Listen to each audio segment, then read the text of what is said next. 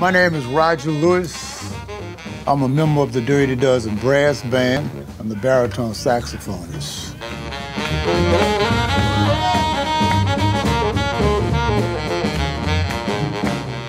It's about, passing on your experiences, The more things you experience, the more things you can project. Then the other thing is you have to make a connection to a power more greater than yourself. Once you make that commitment, you really be able to start really playing some music.